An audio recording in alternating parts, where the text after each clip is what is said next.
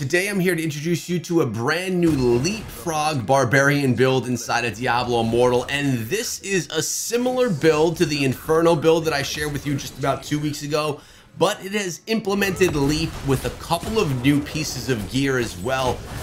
This build really is going to increase your mobility inside of the game, as well as a ton of damage that you can drop while you're running through. It's extremely impressive, and it's one that I've in some way implemented myself. Why Try shared with me this build. He's our veteran Barbarian player here on the channel that really brings me a lot of great builds that I try out myself often. I'll be linking his Discord server in the description of this video in case you want to go check out his server and see all of the tips and guides that he has for Diablo Immortal. Now, why don't we go ahead and actually stop this right here and take a look at what the build actually looks like as we play this one right here. As you can see, he's got a nice looking Barbarian right here, maxed out on the secondary gear, 21 and change thousand resonance, and he has 4 awakened gear slots. Of course, this is our primary goal. He's also sitting with 3,200 resonance, so he has those 3,000 wings.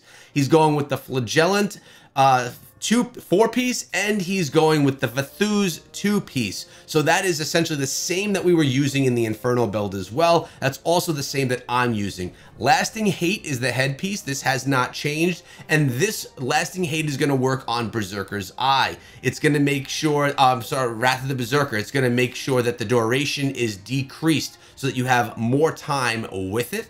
The duration of the cooldown, that is. We have Whirlwind now sheds armor in the 5 Fresh Claws chest piece. That was a change as well. And now Shocking Chaos. This is going to make a stunning and shocking landing when you use Leap. It's going to electrify it, stunning all the enemies. That's something brand new, as well as these flattener pants that are being worn right here. They are also going to change up how the build works from what we previously have done. It's going to increase Leap charges by 1. Now remember, when you use Leap, if you hit enemies that were not struck before and they haven't been touched, each enemy that you hit is going to take 1 second off the cooldown of Leap, which is 9 seconds. So if you hit 9 enemies that weren't touched, you could instantly Leap again. These 2 weapons, your primary and your secondary, have not changed. They are the same weapons that we've seen in our previous build, and they are very important to really enhance Whirlwind and Wrath of the Berserker. But now we have the Selena's Iron. This one also changes how Leap works, and this is one that I'm actually not using in my build. Leap causes the ground to shake where you land, dealing a ton of damage to enemies in the area, which is really nice as well, really building out on how the Leap works. And then, of course, we have this one right here, which is going to do exactly what we had seen in the past. Now, let's going to go back to this little battle here. As we watch him finish out this dungeon, you'll see how he rolls. He's burning with Wrath of the Berserker. He's whirlwinding through anything that he has to kind of cut through, and then he's leaping from one thing to the next. What I like a lot about this build, not only the damage it deals, because it's unbelievable with the amount of damage that it'll deal, but also the mobility.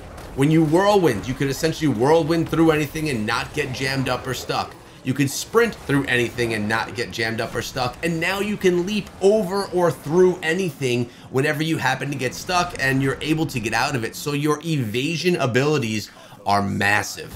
Now, you're not really losing anything either from the previous build. I was using Undying Rage with my previous build, which was really a waste of a skill slot, essentially.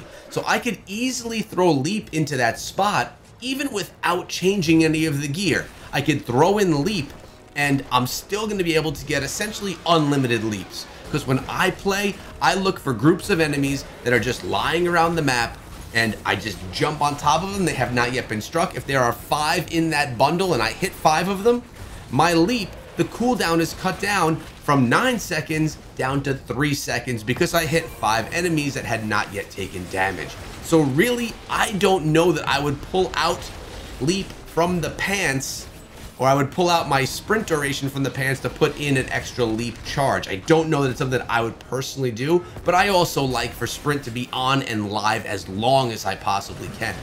All of these guides are just that. They're general guides as to how you should build out your class and how you want it to look. But I'm telling you what, if I just go back to the beginning here and we take a look, The leapfrogging is a ton of fun. It's super fast. You can just run through dungeons. Like, look, he just jumps from one batch to the next, right on top of them, whirlwinding through, leaping on top. It's a fun build. It's super easy to put together. And remember, if you don't have all the gear needed to do this, go to the merchant, do your gambling with your gold, and unlock the essences that you need so you can put these builds together.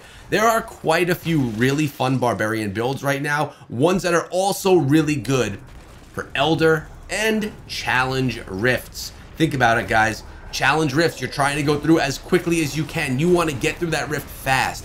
This is a fast build.